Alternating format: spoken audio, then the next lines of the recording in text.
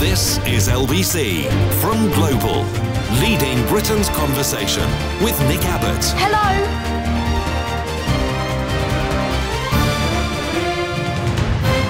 Well, the whole world's gone crazy. They're using Barry Manilow as a weapon now. I heard that the protesters responded with Twisted Sister. Rock and roll! But that is unconfirmed. I'll look into it. Leave it with me.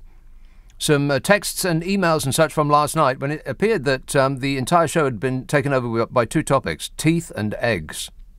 We were only accepting calls about teeth and eggs last night, or so it seems.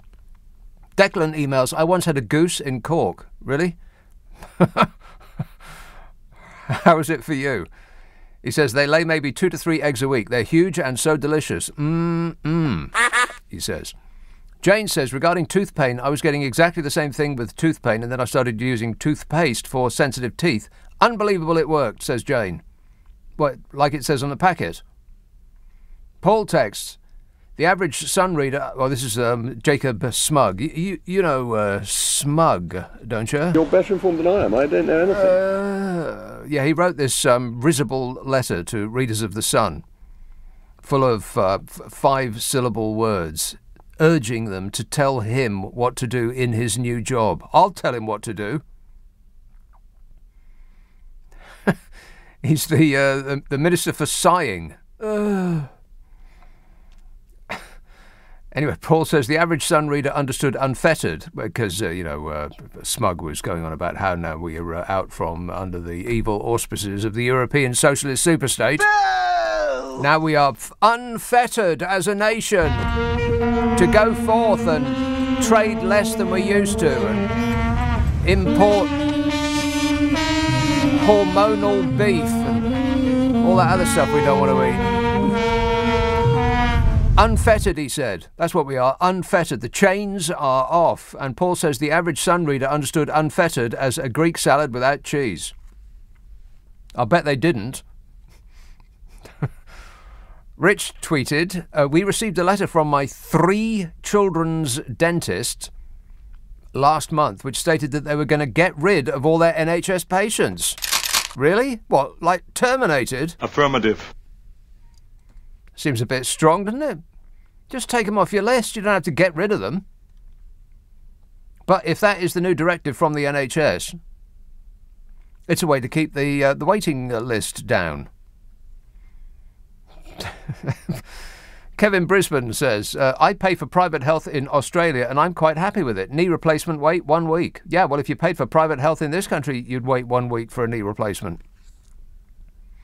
If you want to wait for a knee replacement on the NHS, then by the time they get around to you, you'll be freshly dead, I would expect. Either dead or cured, one of the two.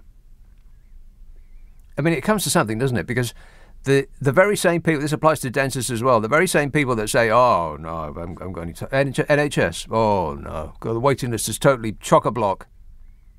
The very same people, they're not different people, they're not different doctors or dentists, they're the same ones that will say, oh, private patient? Oh, absolutely. How does this afternoon suit you?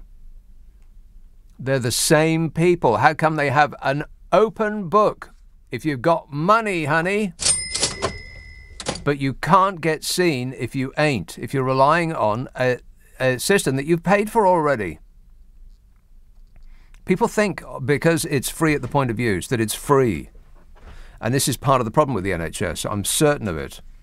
It's because the NHS treats you as an irritation, not a customer. If you've got money, you just watch the difference in attitudes to your doctor or dentist. They've got all the time in the world for you if you've got money. If you ain't got money and you're one of those awful NHS people that are clogging up their waiting room, with their awful shoes and their bad breath, Disgusting. then they ain't got no appointments. Not now, not ever, never. But you've paid for it already. That's the annoying thing. Just because you don't pay for it at the point of use doesn't mean to say you haven't paid for it. If you pay taxes, you've paid for it. I think that's part of it. That's part of the problem with the NHS. You don't pay at the point. You just pay all the way along your life. Kevin Brisbane Well, I just read that. Ian emails, I'm on a 5-year waiting list to have a broken wisdom tooth out, as it's got to be taken out by a surgeon at the hospital. 5 years. Wow. I've waited a year so far, and I've got a temporary filling in, which is just about holding on. I'm too tight to go private, says Ian. Well, some people can't afford to go private. Getting a tooth out privately will cost you, I don't know, £250, £300, £400. But if you've got to get a surgeon at it, well, then there's no end of expense. Then it goes up and up and up. Because you've got the anaesthetist, and you've got the bed, and you've got the machine that goes bing, and you've got all of the various assorted drugs that go with it. Want to score some pot? And then you've got the surgeon's time, and then a nice cup of tea and a sandwich afterwards. Of course, it'll probably be soup in your case. Stuart texts, I've always fried duck eggs for 40 years and I've never been ill. They're very tasty. Well, I think that'd be a bit overdone if you fry them for 40 years. 4 minutes, perhaps. And think of the gas he uses.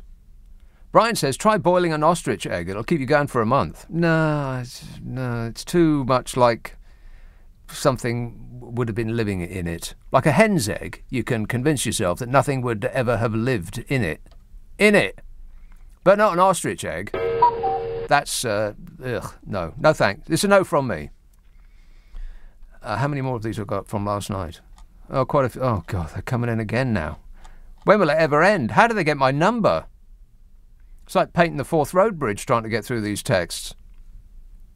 No, the Forth Rail Bridge.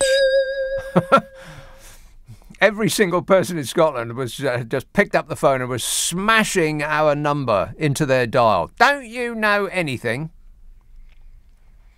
Max tweets, chicken stuffed with haggis and drizzled with a pepper sauce is Balmoral chicken. Royals. What does that mean? PFT. Is that rude? Does PFT mean like something? Oh, right. Pff. As in, pff, Royals. I get it. Nick tweets, if you overboil an egg, the edge of the yolk turns black and the white becomes rubbery. You can overboil an egg and they're not nice to eat, says Nick. I hope you're writing this stuff down, kids, because this is an educational show, no? No. Dorothy emails, goose eggs taste the same as chicken eggs. I fry them and cut the egg in half as it's so large. Well, what do you do with the other half? You can also buy orgasmic eggs in Waitrose for £2.80 rather than £4. Orgasmic eggs! And they call them orgasmic eggs because the chicken practically laughs itself to sleep. It's having such a great life. Always look for orgasmic eggs on the shelf of your local supermarket. And you can thank me later. No, wait. I've changed my mind. You can thank me now. Thank you. Tony says Steve Allen watched... Oh, God, with the Steve Allen all the time. What blows my mind is that people who listen to me also listen to Steve Allen. When do you sleep? Seriously, when do you ever go to sleep? How can you listen to me and Steve Allen? We're on a pretty much opposite sides of the clock. They're vigilant, nothing if not vigilant, wide awake at all times. Tony says Steve Allen wants to know where to get a good sandwich. Tell him about your sandwich when you get on your holiday. Oh, Florence, yes. You've got to go to Florence to get a good sandwich these days. That's just a fact. And finally from yesterday, wow, I got through them all. I'm doing very well. Mark says you should look for the dentist. You should look for the nearest dental school and sign up with them. They are 5th-year students that are supervised. In fact, they take more care than other dentists, and they have at least double the time to do the work. If you need a lot of work done, they will set up weekly appointments, or sometimes twice weekly until it is completed, and you're charged at maximum NHS prices. Students, it's a no from me. And furthermore... No. But thanks for the suggestion, Mark. Don't you ever text this show again. Students. I wouldn't even get a student to cut my hair. Are you kidding? Let's have a call in Peckham. Hello, Jan. Hello. Jan. Yeah, as I said, the last two was knocked out by my dog. He had his head under my chin and bang, and knocked my 2 front ones. All the front ones was What kind of a dog is it? A boxer? No, she's gone now, bless her heart. No, she was Alsatian Rottweiler Labrador Cross, Tina. Wow. An Alsatian Rottweiler Labrador cross. And she was a bitch, and also that's she not was nice. riddled with cancer, and she went at 15 years and 5 months. I'm still crying over her now. She's in February the 21st this year. Isn't 15 years and 5 months quite a long time for a dog? Well, I mean, normally, because she's crossbreed, she was a bit of everything. Yeah. No, she done well, but as I said, I still miss her. Right. But now I've got just a year-old turned Jack Russell Parsons dog. Oh my God. Oh my God. Well, they never stop moving. Fortunately, God, they're not one of those. really You've chosen a dog that's not a yappy dog, so congratulations on that count. Not a yappy. He barks all the time, and if you don't pay attention to him, he'll just bark and I say, "Shut up." I'm having he'll have the last word. Oh, it's terrible. He's down with my daughter at the moment. He sleeps with her at night time. But you say shut up to your dog, and it understands that and is quiet immediately. He don't take no notice. He just barks at him. Well, it can't understand what you're saying, Jan. Maybe if you slowed down a bit. Try decaffeinated coffee. Thanks a lot, Jan. Cheers, my dear. Already we started with the teeth again. Oh, no. No more teeth calls.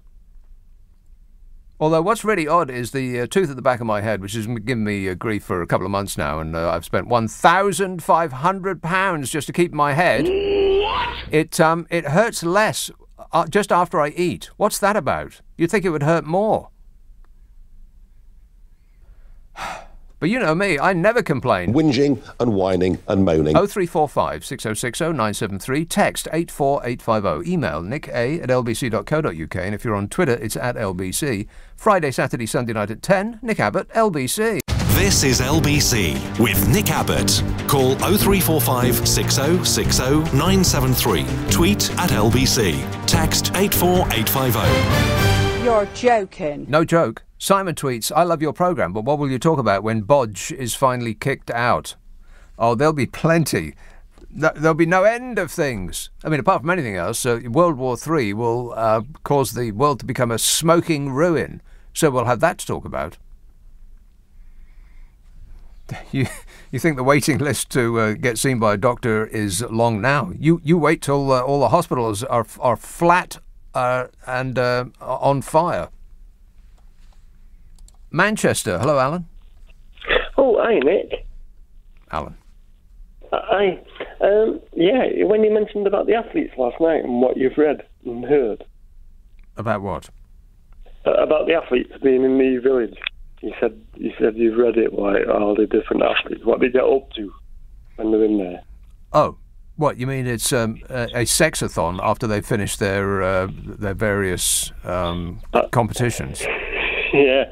Well, I was watching it today, and half of the athletes, they used to be German, and now they're Dutch because they're married. Wait, back up. Half of the athletes used to be German, and now they're Dutch because they're married. Yeah. What does that mean? And then when they, what does that mean? Half of them used to be German, and now they're Dutch because they're married. What does that mean? Yeah. Well, they must have gone in the village, and then they've gone up to what you was on about last night, and... Right, you've got no idea. Okay, good call there, Alan. Excellent work. How do these people get my number? That's what I just don't understand. It's a mystery. Johnny texts, now that Jacko Smug has been appointed as Minister for Brexit Opportunities and Government Efficiency, surely he'll be most proud to be crowned as Bogey Man. Yes, he really is. What? Bogey? Oh, B-O-G-E. Brexit Opportunities and Efficiency. Oh my God, is this the level that we're at now? I can't believe it. It's not my fault. Or maybe it is. Darryl says, I think subjecting the people to endless Barry Manilow is a violation of their human rights. I mean, surely it's a form of torture. What a great story. New Zealand authorities blasted Barry Manilow and turned on water sprinklers in an attempt to disperse coronavirus vaccine protesters camped outside Parliament. Water sprinklers. Initial moves to try to flush out several hundred protesters who have been camped on the grounds in Wellington since Tuesday had little effect. Who knew that New Zealand was so interesting? I thought they just had scenery. The protesters who have been voicing their opposition to coronavirus vaccine requirements responded to the soaking from the sprinklers by digging trenches and installing makeshift drain pipes to divert the water. Wow! In for the long haul. I mean, that's just... that seems very organised, doesn't it? For hippies. When a downpour struck on Saturday, their numbers only grew. Are you paying attention to this, you fair weather protesters? Protesters brought in bales of straw, which they scattered on the increasingly sodden grounds at Parliament. Some shouted, others danced, and one group performed an indigenous Maori haka. I always thought that seemed a bit rude, didn't it? I mean, OK, so it's part of their history, but what's that got to do with rugby? It just looks rude to me. Why are they allowed to do that and we can't, we can't, join in with songs about you're going home in a bleeping ambulance, that sort of thing, traditional British songs. Some shouted, others danced, one group performed an indigenous Maori haka. By evening, Parliament Speaker Trevor Mallard had come up with a new plan to make the protesters uncomfortable, using a sound system to blast out vaccine messages, Barry Manilow songs, and the 1980s hit Macarena on a repeat loop. And were protesters cowed by this? No. Of course not. Protesters responded by playing their own tunes, including Twisted Sisters, We're Not Gonna Take It. Rock and roll! And so I looked up Twisted Sisters, We're Not Gonna Take It. Guess what the first line is? The first line is, and I quote, guess what? I've got a fever. What? That's what the first line is. I mean, could they have picked a better one than that? We've got the right to choose it. There ain't no way we'll lose it. This is our life. This is our song. We'll fight the powers that be. Just don't pick our destiny. Because you don't know us, you don't belong. Okay, so some of those lyrics make sense in this context, but not many. But then we are talking about Twisted Sister. Barry Manilow. I think that Barry Manilow has been unfairly maligned. Barry Manilow is responsible for a lot of really, really great pop tunes. Copacabana being one of them, probably the preeminent one. How can anybody hear that on the radio and not tap a toe to it? Natalie emails, yes, the Speaker of the House here in New Zealand has employed some interesting methods to rid Parliament grounds of wingnuts. He left the grass sprinklers on all night, played Barry Manilow on a continuous loop of COVID public health messages, and this morning singer James Blunt tweeted to the New Zealand police, give me a shout if this doesn't work. He has a history of self-deprecation as James Blunt. If I liked his music, I might appreciate him more. But, unfortunately. You're beautiful. Dom texts, my dentist had a posh waiting room for private patients and what felt like a pauper's waiting room for the NHS patients. It was absolutely dreadful. The poor door. That's a bit much. My dentist doesn't have a waiting room anymore. I don't know whether they're just too tight to provide chairs or whether there has been some government edict gone around that said you are not allowed to have a waiting room anymore because of, the invisible menace. But it seems a bit odd because, as you know, if you've ever been to the dentist, they never, ever, ever, ever, ever see you on time. As in, ever. I waited an hour in a place that doesn't have chairs. I was a bit disappointed, to put it mildly. I wasn't angry, I was just disappointed. How can you have a medical facility without a waiting room? That is mystifying to me. So what are you supposed to do? Well, what I did was just sat on the floor, in the hall, like a tramp. Liverpool, hello Vincent. How are you, Nick? You all right, mate? Yeah, good, thanks. No, that's brilliant. I said, I was just saying to one of the lads there when I got through, I said they were playing Barry Manilow. I was devastated because I paid 80 nickel a year before that to watch him on the Palladium. Wow. £80. believe it, Was that the face price of the ticket, or did you pay a scout? No, £79 was for the popcorn. Right. But it was worth every penny, to be honest. Worth every kernel. Yeah, well, he does a good tune. I tell you what, I couldn't stop clapping. He was that bad, to be honest. Right. Okay. I think we're straying into stand-up comic routine there, Vincent. So I'll save you the trouble. Thanks a lot, mate. Peter texts, when Boris Johnson is filling out a questionnaire, if he puts the answers in order, will he get extra points? Well, that's a good question. Are there any experts in that regard? And it was 30 or 35 questions. The first questions are very easy. The last questions are much more difficult. Like a memory question, it's like you'll go person, woman, man, camera, TV. So they say, could you repeat that? So I said, yeah. So it's woman, camera, TV. Okay, that's very good.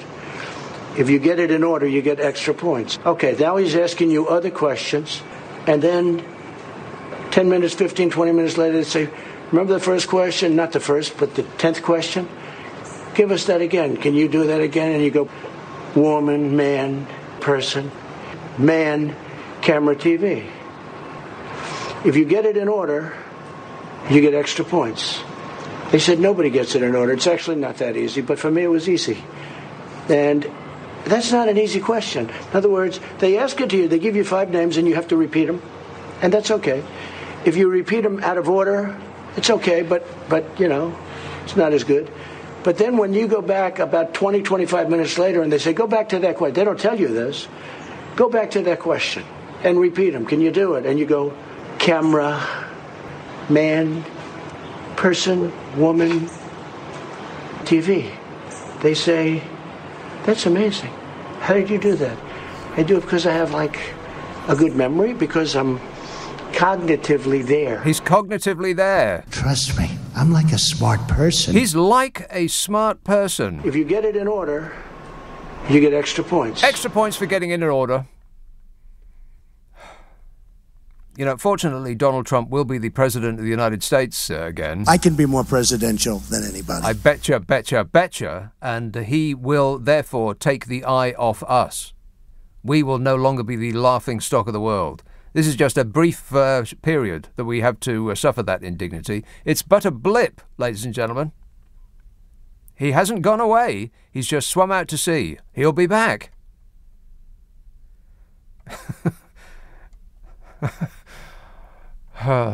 So if we could just hang on, if we can just get through this period of being the laughing stock of the world, then Donnie is going to take over and put us out of our misery. Oh, shut up! Thanks, Donnie. We appreciate it. Your husband's not the most powerful man in the world anymore, Melania. I don't care. She's actually not that bothered. Any thoughts, Kanye? Whoop-dee-dee scoop poop. I couldn't have put it better myself.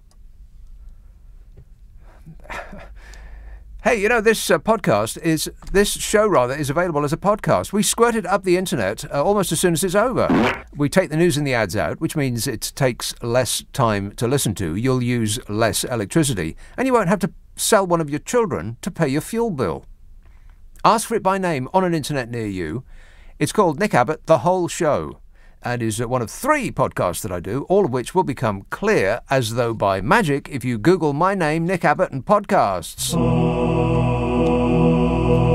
If you get Global Player, stick it up your phone from your favourite app store, then you'll find that and many others, boatloads of podcasts and all the stations that we do on there. Global Player, stick it up your phone and thank me later. Or now, as is your wont. 0345 6060 973. It's 10:30 on LBC. The news headlines with Zora Solomon. Leading Britain's conversation. LBC with Nick Abbott.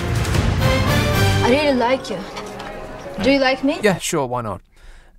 Dude tweets, you have put me off eggs for life thanks to the discussion that you had yesterday, says Dude. Yeah!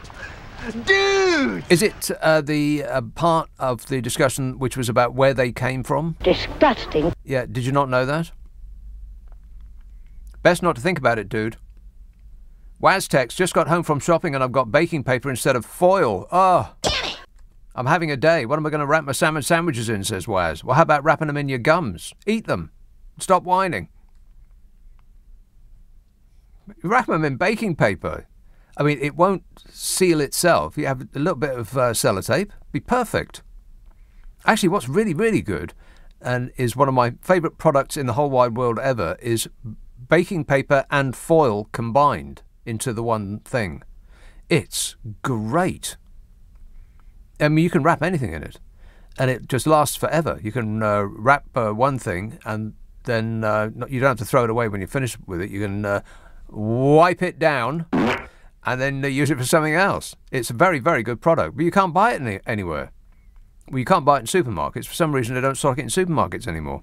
It's baking paper and foil combined. And I have to actually get it from an evil online shopping facility. Well, I couldn't find it anywhere else. Forced to. Caroline says, try a fried egg on noodles with chili sauce. Yum. I might. Barnes. James. Nick. James. Good evening. Listening to that little segment about Donald Trump, it brought back memories of wasn't life simple in those days. It was funnier. It was fun, exactly. Well, initially, Nick, initially it was funnier, and then it was frightening. And then it became fine. But Nick, joking aside, despite everything we know about that man, I am convinced. And Lord Dannatt today was speaking to Matt Fry. Lord he didn't Dannatt. mention, Yes. and he didn't mention Trump. But if Trump would have been president, he would have made sure that Putin knew. Wait a minute. What's this got to do with Lord Dannatt? You said he didn't mention Trump, but you're bringing him into your argument anyway. I know. Well, there you go. But Lord Dannatt today said that behind the scenes, he would hope that all the presidents and the prime ministers are assuring Putin that there is no way that they're going to allow Ukraine to join NATO. It's got nothing to do with us. Okay, we sent Liz Truss. Exactly. I mean, that's the level of our commitment. That's all you need to know. Exactly.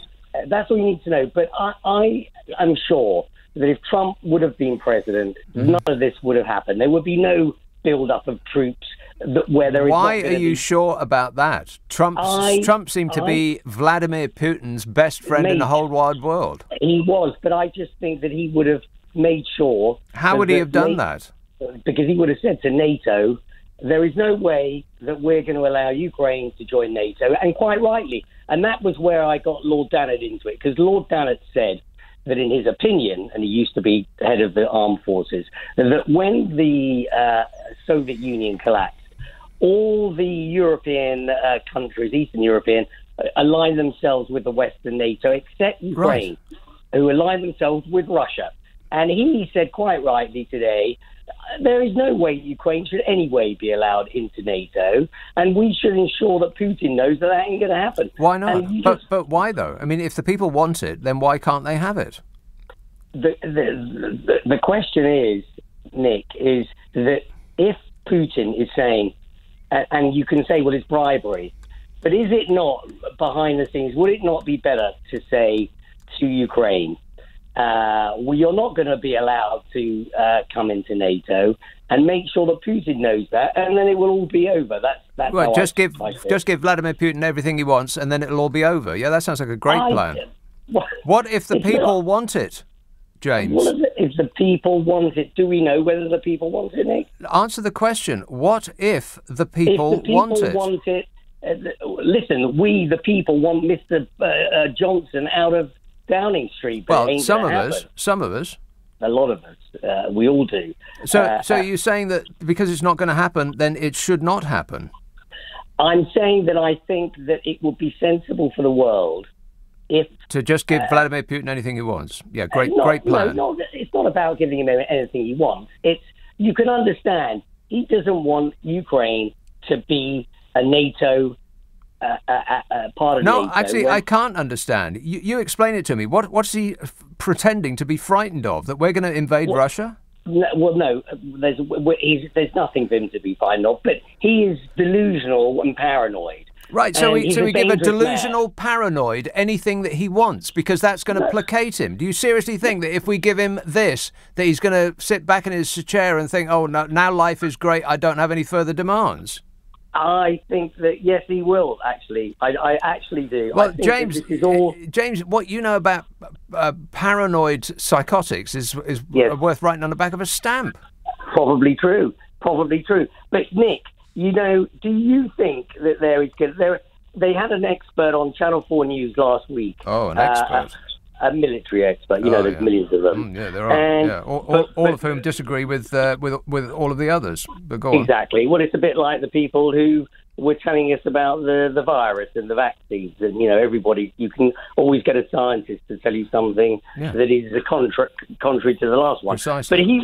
But he was saying that, you know, there's 100,000 troops along a 2,500 kilometre border.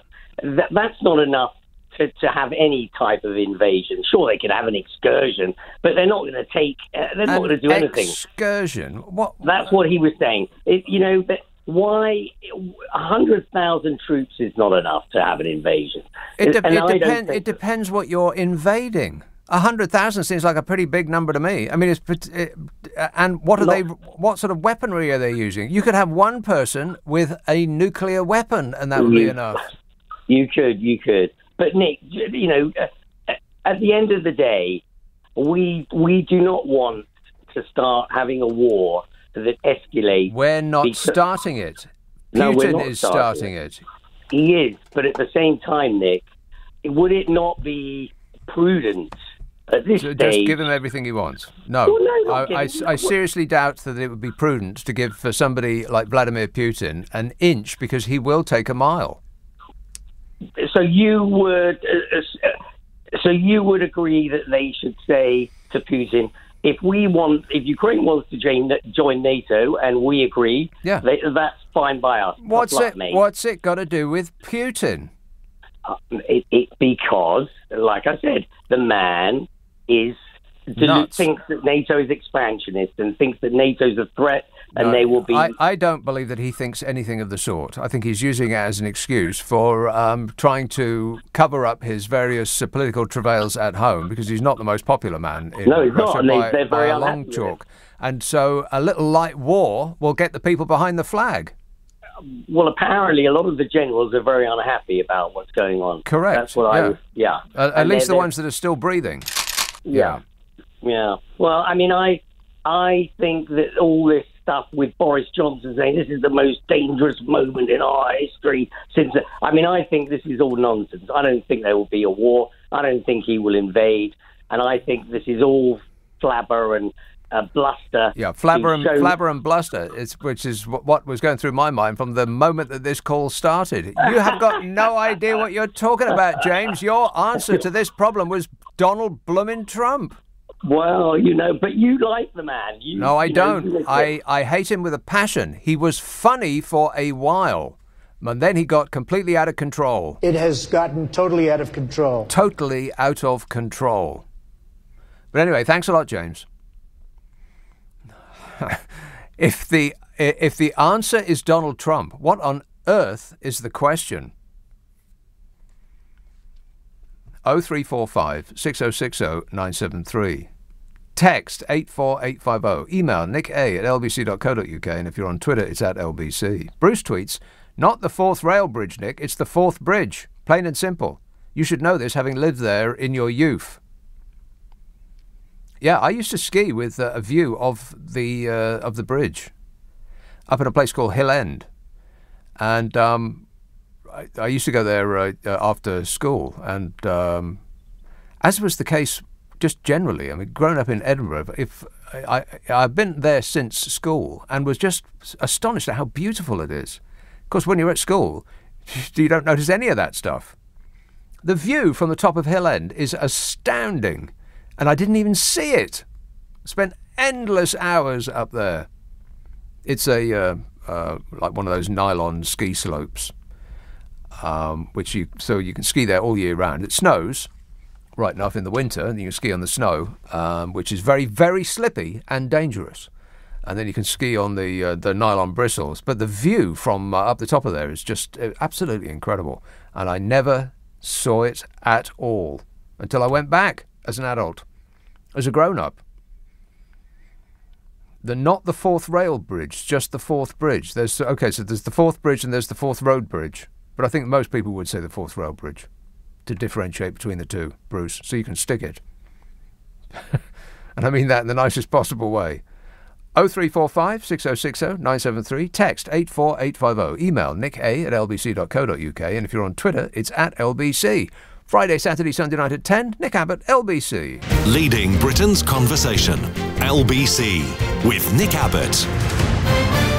I just want to tell you all how happy I am to be back in the studio, making a picture again. It's a radio show, dear. Chris says, with all this talk about eggs, I thought I should ask your advice. Why is it that my favourite substance, chocolate, seems to be frequently mistreated by the strange addition of salt? What's going on? Yeah, that gets my goat, Chris.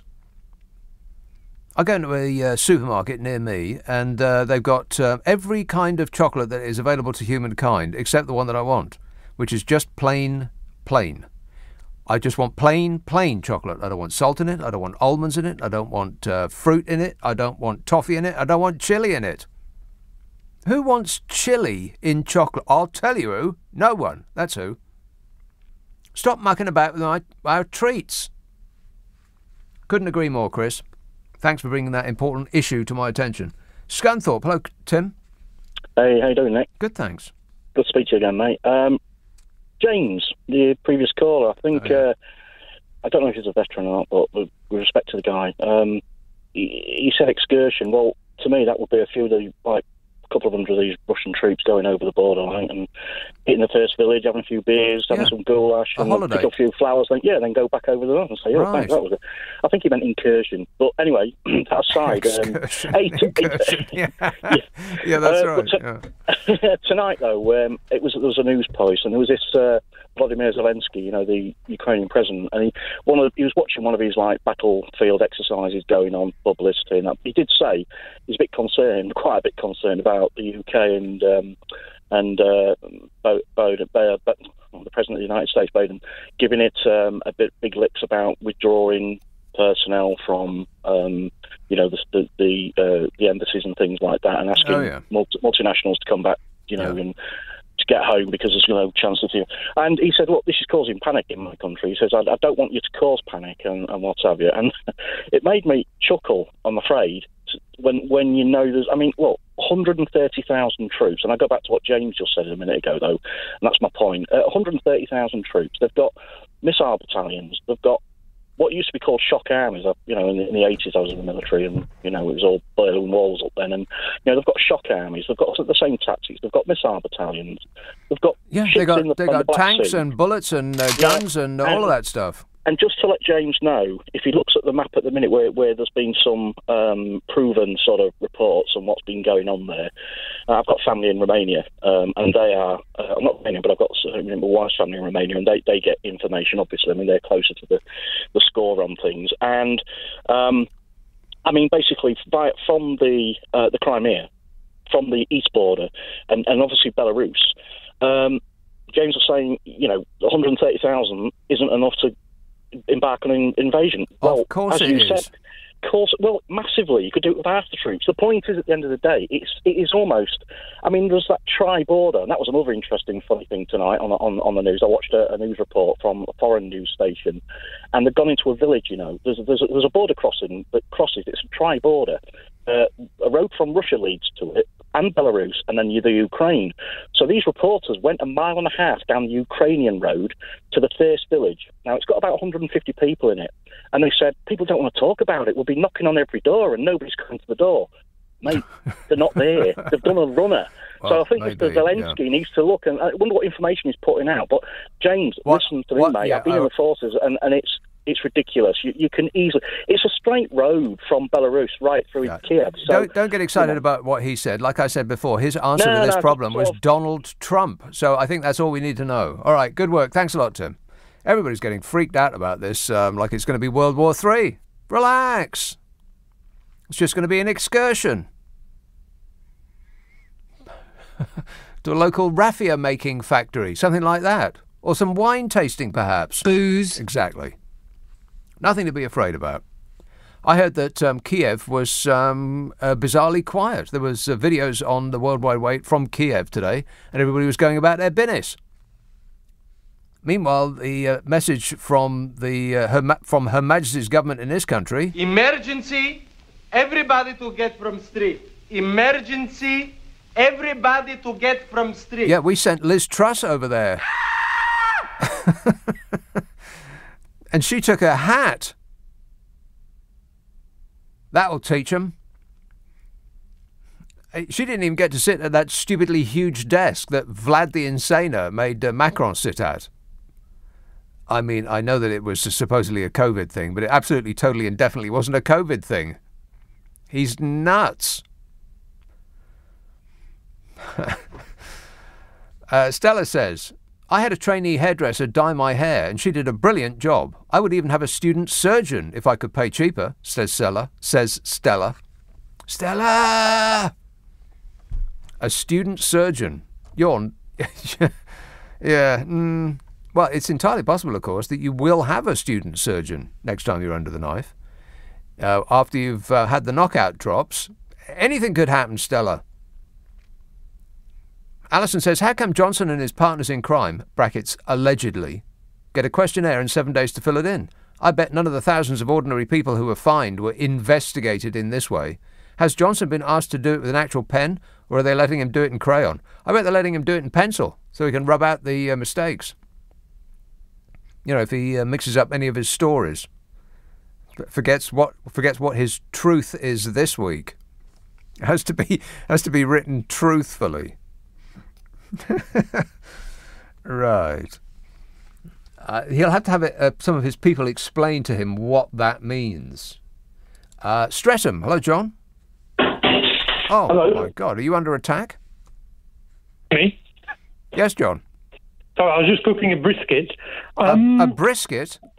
Yes. I look, what happened is I've been listening to you for years, and I might have slightly misjudged the call because when I called your boy on the desk, right, there was talk of the war being discussed, and you're like me, sort of a lefty hippie, and I thought I am not a lefty hippie. I am left-wing on some issues and right-wing on others, and central with with consideration to most of the issues that might come up, just like any other person. If you are only right-wing in everything you think, or left-wing, then that means you haven't thought about anything.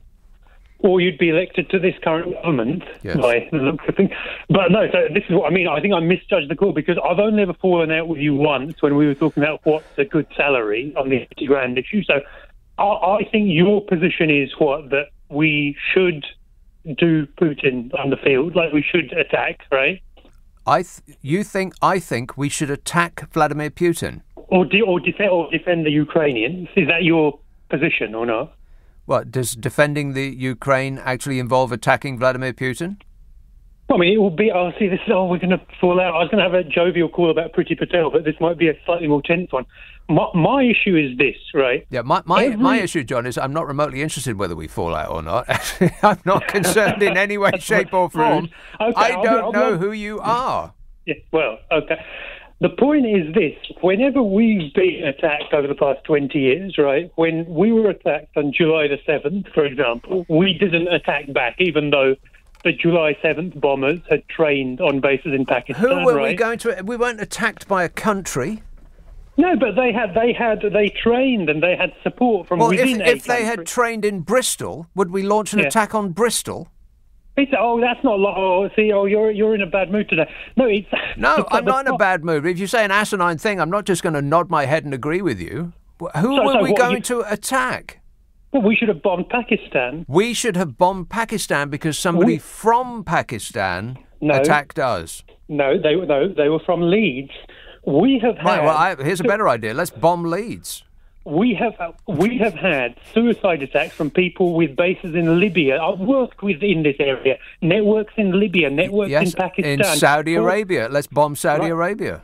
Oh, absolutely. We should have bombed Saudi Arabia before we bombed Iraq. We go into wars to help the military industrial complex, and then it's presented to people such as yourself, and you buy into it as being this brave fight. We keep involving ourselves. John, in wars you just told me we should bomb Pakistan and Saudi Arabia.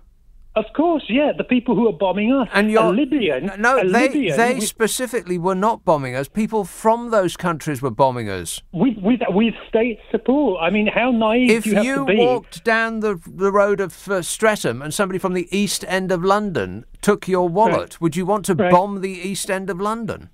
I'm not a state or a state actor, you silly man. We have had children blown up in this country from networks within. We bombed Libya when Libya was not a threat to us. We destabilised a secular dictator there. Right. We were going to bomb Syria. So on the one hand, you seem to be saying that we shouldn't get involved in wars, and on the other hand, you seem to be thinking that we should start wars wherever, in whatever corner of the world we find a disagreement.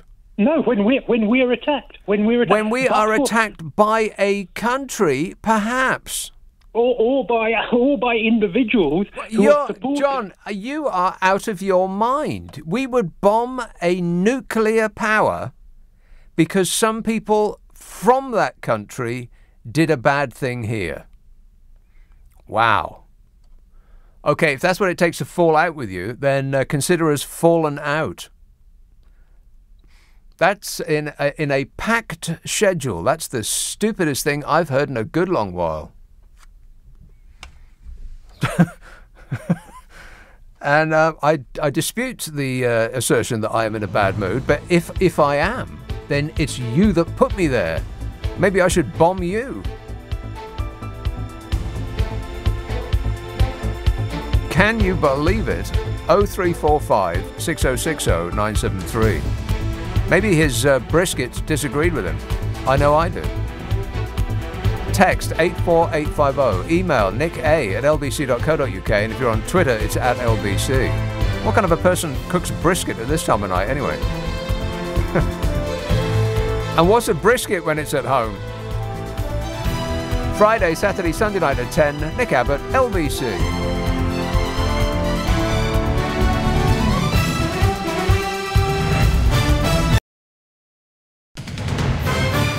This is LBC from Global, leading Britain's conversation with Nick Abbott.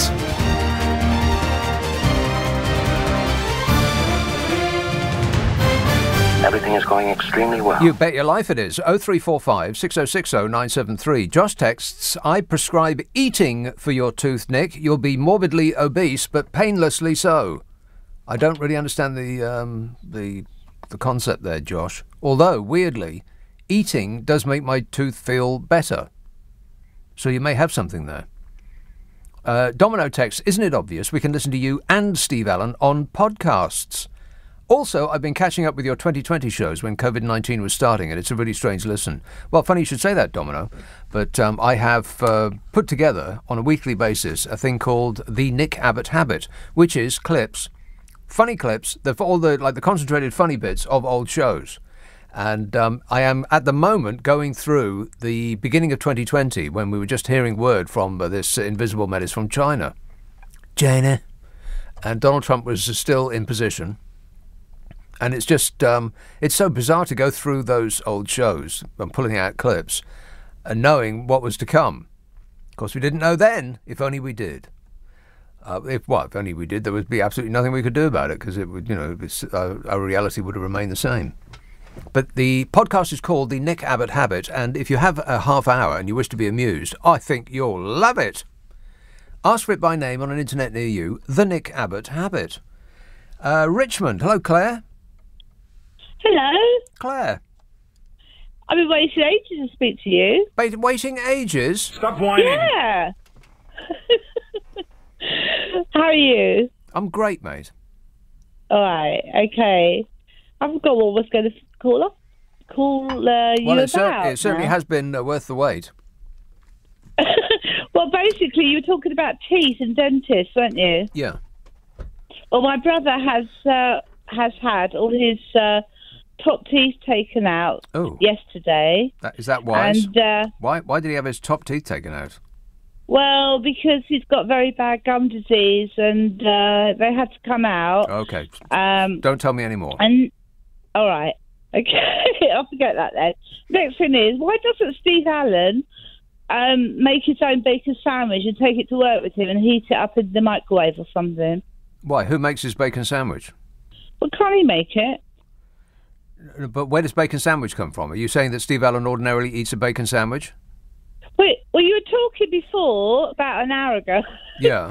about Steve Allen and how he can't have a bacon sandwich at work for some reason. Did I say that? And he's always gone, yeah, he did. I don't think and so. He's always, did. I don't know.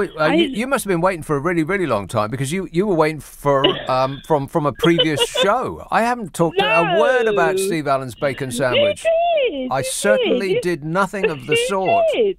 I wrote it down. Well, okay, so You that makes said it that true. Steve Allen can't. Sorry. Just because you wrote it down doesn't make it true any more than Boris Johnson writing down the answers to a questionnaire makes the answers true. Don't mention him. I can't stand him. Who? Boris Johnson? Yeah. You don't want me to mention Boris Johnson?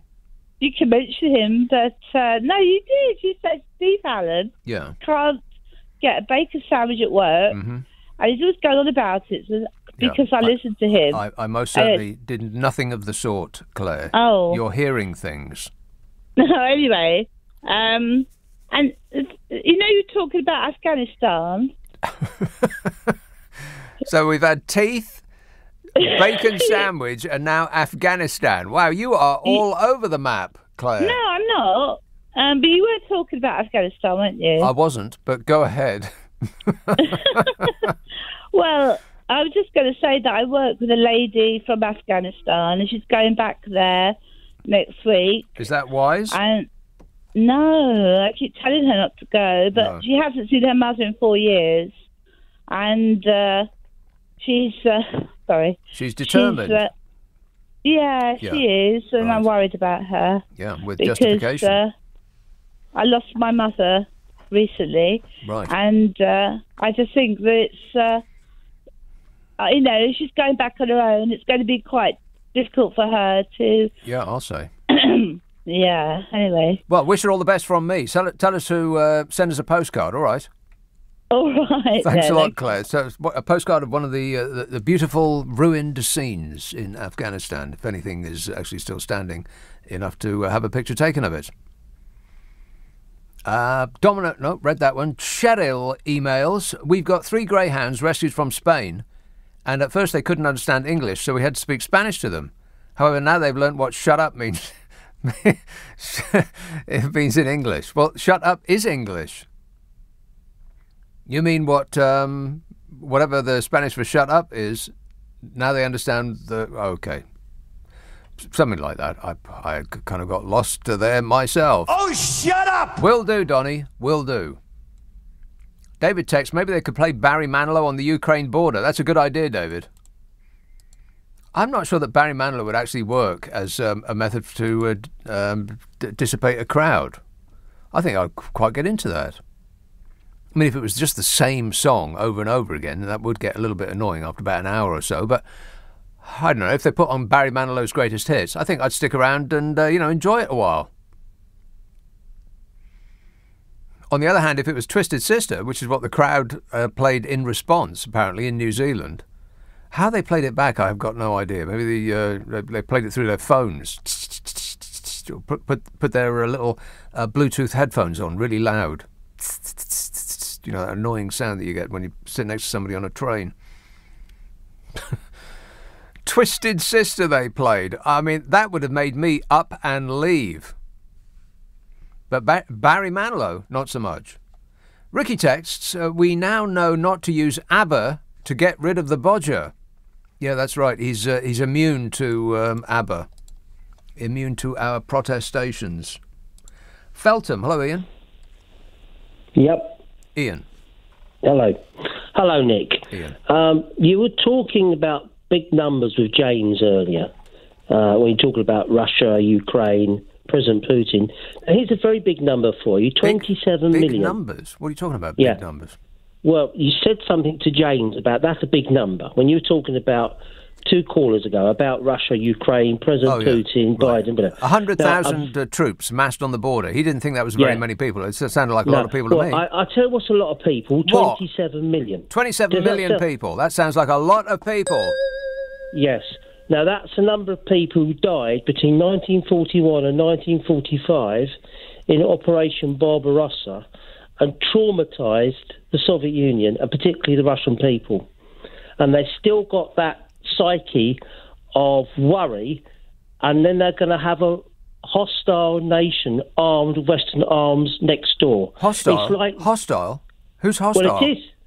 It's hostile. If you've got Western weapons from a hostile nation, no one's going to attack Russia. Why would you think that they would? Well, I think that's what we all thought in 1941. There was a pact between Stalin and Hitler, and that all ended well. No, it didn't. Not for Hitler, anyway, or for Stalin, come to think of it. Yeah. This is like the feeling Ireland have for the English. They're traumatised from what England's done to them over the centuries. Yeah, well, no doubt. I mean, the whole world is traumatised from what England has done to it over the centuries. Yeah. So and also there was an agreement between Reagan and Gorbachev after the dissolution of the Soviet Union, the Warsaw Pact. There will be no advance eastward of NATO. We've gone back on that.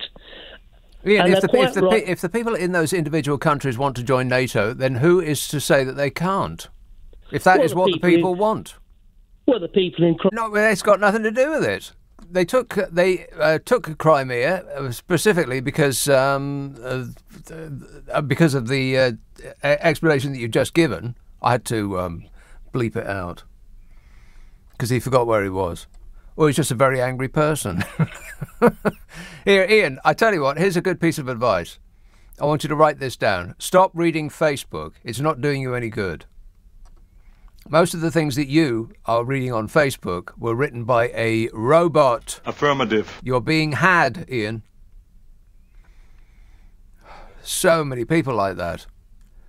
There's so many Putin apologists. What's really amazing to me is that, he's just this poor put-upon. He's a nice guy. Yeah, go have tea with him. I double dare you. Paul texts, being soaking wet and dancing to Barry Manilow songs is some people's idea of a good time on a Saturday night. Obviously, the police in New Zealand have never heard I Know a Song That Will Get on Your Nerves by Joe Pasquale. Neither have I. And furthermore, I don't wish to. What's that got to do with it? Lucy texts, could play Cilla Black at the mob. My mother-in-law, bless her, was watching her on TV. She asked me, what is she murdering now? She then said, sometimes I'm glad I'm deaf. Oh, it's not very nice. Gary tweets, help, I'm the only sane one on this planet. Are there any kindly extraterrestrials out there to get me out of here? Well, if you find them, Gary, ask them if you've got a spare seat for me. Let's get out of here. 0345 6060 973. Text 84850. Email nicka@lbc.co.uk. And if you're on Twitter, it's @LBC. Friday, Saturday, Sunday night at 10. Nick Abbott, LBC. This is LBC with Nick Abbott. What's he got to be depressed about? Putin apologists. They're everywhere. Let's see what this one's like. Regent's Park. Hello, Vance. Hello, Nick. Thanks, as usual, for keeping me sane. Well, thank you. Thank you. Nick, last Saturday I mentioned Florence because it was mentioned in the Levelling Up white paper, and that led you to your brilliant riff on the sandwich bar in Florence. So and when yummy. you do that, you really sparkle. It's one of the bright spots of your show. So thank you very much. When I talk about food? No, when you riff on something, you know. Right. I'd like to go back there. I mean, now I'm thinking about it, And my glamorous assistant last week pulled up a couple of pictures of people proffering their sandwich to the internet, taking pictures of it and sticking it up the World Wide Web. And oh my God, it looks so fabulous. Brilliant.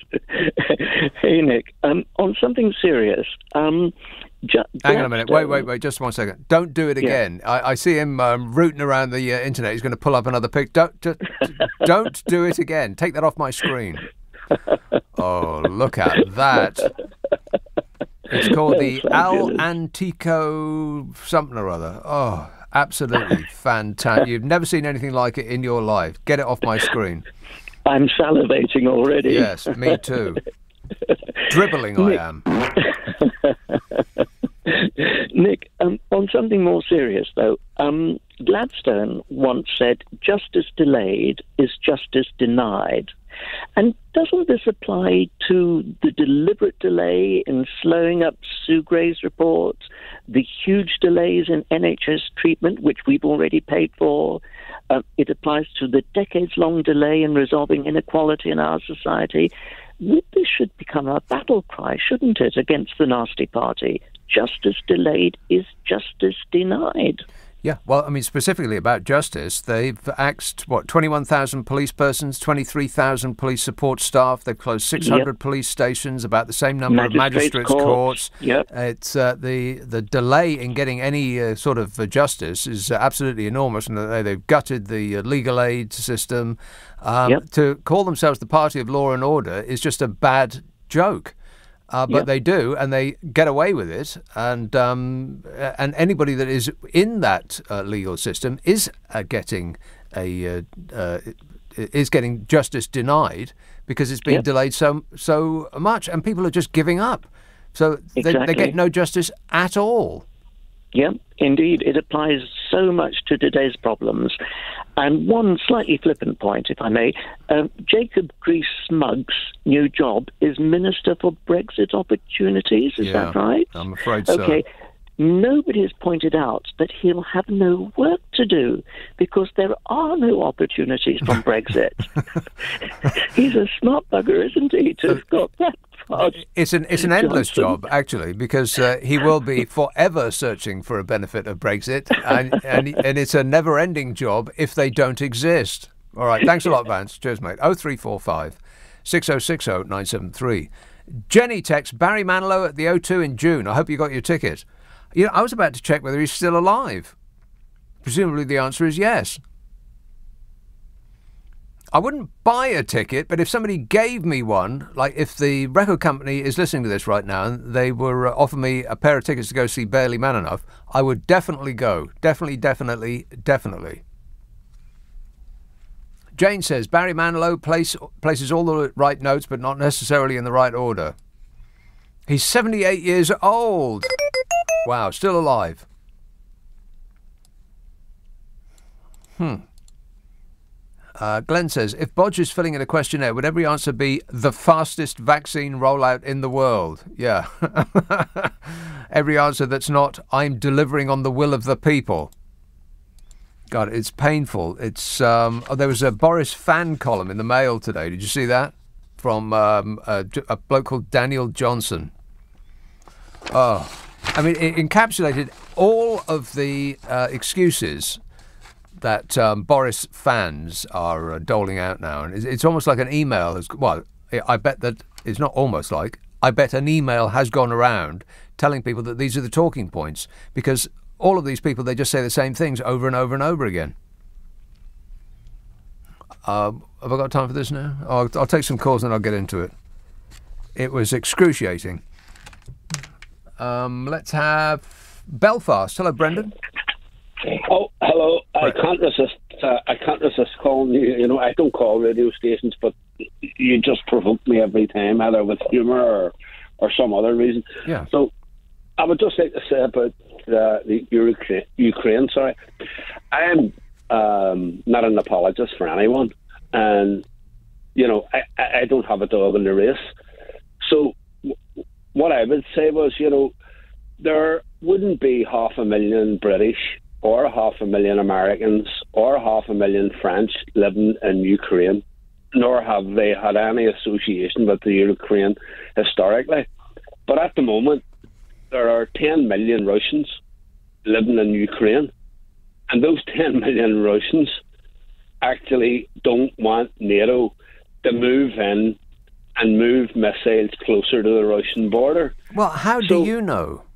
10 million seems to be a lot of people to it's a big number, conclude the way they all think.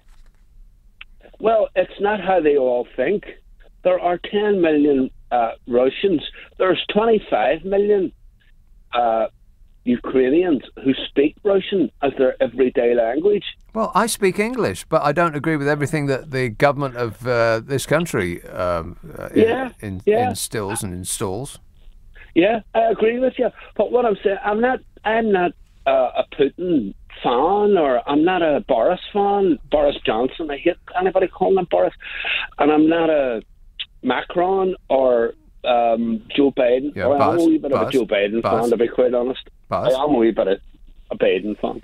But having said all that, Ukraine was part of the USSR for hundreds of years. Right. So, I mean, it's a bit like the Malvinas. You know, Thatcher sent a fleet out the middle of the Atlantic. 8,000 miles away, Yeah, to the Malvinas, and she tried to say it was the Falklands because there was 800 farmers we from just England bumped into it last. The French bumped into it before us, and I think the Portuguese bumped into it before them, and then I think the French were before the Portuguese, so the French bumped into it twice, and then we just happened along it, and we said, oh, okay, this is ours now. Yeah, but what I'm saying is, I'm not trying to be an apologist for either Putin or any of them. Yeah. What I'm saying is, it's hugely it's hypocrisy in the extreme for the Western media to say, well, it's all Putin, it's Putin, it's Putin, it's Putin. It is. You know, no, it isn't. Well, how is I mean, if the good people of Ukraine wanted to be Russian again, then that would be in their ability to do that. They could just vote to go back into Russia. Vlad the Insaner would welcome them with open arms, but they don't do that. Well, Nick, to be quite honest with you, you're basing that on absolutely nothing other than stuff that you read in the British Brendan, tabloid you red just caps. told me that 10 million people all think the same way. How do you know? I didn't say that. You said they all wanted to be Russian. No, I said there are 10 million Russians who have Russian passports who are identified as Russians. Well, then why are they living in Ukraine then? I mean, why can't they go live in Russia? It's a pretty big landmass. They could find somewhere. Because Ukraine was part of Russia, and when it was after the USSR fell, those Russians were left behind that border, and they're still there. You know, they're still there, so they can't cross the border back to their homeland. Well, I mean, after all this time, they've been unable to do that. You're not making any sense, Brendan. If the people of Ukraine don't want to be in Russia, then then how is it our business to tell them that they must be, just because Vladimir Putin levels a rifle at them, for crying out loud? God, there's so many Putin apologists in this country. There really are. It just is amazing to me. Just like you only have to mention Donald Trump's name and all of his supporters come crawling out of the woodwork. Where do you people get your information from? Where do you get this the sort of support network of opinions that leads you to think that you're on the right path? I just don't get it. Stop reading Facebook. Most of the things that you read on Facebook that would support these opinions have been written by Russian robots. All of those astroturfing sites. It looks like it's grassroots. You know, it's just a few concerned people. They start off and they write opinions, and then a few more people say, "Yeah, okay, that's right." And it comes up from nothing as a grassroots organisation, or expressing opinions as put onto the internet by these grassroots, but they're not grassroots at all. They're astroturf, because it's made to look as though it's just the opinion of a ragtag bunch of people, but it's actually buildings of professionals who are writing all this stuff and sending it out. They're bots. They're robots just like this bloke is. Affirmative. And there'll be the same people who say, oh, well, if you don't support Boris Johnson, then you're a traitor. Very curious. I think that moon-faced creep who runs Facebook's got a lot to answer for. Before Facebook and social media in general, I think the world was probably a better place. I mean, people were less uninformed. You couldn't get unhinged opinions squirted up your house on a daily basis because you'd have to actually go out and seek them. You have to go to the library and buy it in book form. Or you'd have to buy an English language Russian paper, which probably didn't exist. Now they're everywhere. The internet is the biggest tool of information that has ever been invented, and what we use it for is misinformation. Misinformation and videos of pussycats and puppy dogs. I like those. John emails, Nick, when the Drumpf becomes POTUS again, how do you think Donny will feel about his buddy Sleepy Joe taking the US to war before Donny said he would? I feel aggrieved, probably. I'll bring us into war. I mean, he did promise that, and everybody was stunned when he didn't. He just got, busy trying to start a war in his own country. Got all wrapped up in an attempted coup, too busy to start a war with anybody else. Gerald texts, you are so right. Trump in power made Boris look quite normal by comparison. Now Trump's gone, the clown of Boris has been highlighted. Yeah, and the crown. The clown and the crown. How does he get his hair to do that, by the way? You don't need to put all of that product in your hair. You just don't. You just don't. 0345 6060 973. It's 11:30 on LBC. The news headlines with Zora Suleiman.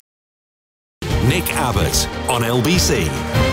Who do you think you're talking to? Well, now that is a good question. How about Hove and Freddie? Hi, Nick. How's it going, mate? Good, thanks. Cool. I just wanted to phone in to speak to you because I've been reading reports about in New Zealand they're kind of trying to repel protesters by playing Barry Manilow. Yes. I was wondering if we're missing a trick on the Ukrainian-Russian border. Which is? Well, which is like, could we send over a PA system and Robbie Williams or something like that? And, well, let's not the situation. Let's not get carried away. Robbie Williams. Ugh. Yeah. That sounds like a cruel and unusual punishment. What have they done to deserve that? Yeah. I don't. I'll be honest with you. As I've been listening to your show, that I've heard some of the callers call in, and to be honest, a much more pressing matter is Steve Allen's bacon sandwich. I agree entirely. Steve Allen's bacon sandwich. Get Steve Allen on the phone right now. I mean it. Well, wake him up. People want to know. I don't know where this bacon sandwich thing came into it. I don't believe that I mentioned it in any way, shape or form, but people seem to be obsessed with Steve Allen and his bacon bloomin' sandwich. Should Steve Allen actually be eating a bacon sandwich? I'm not sure.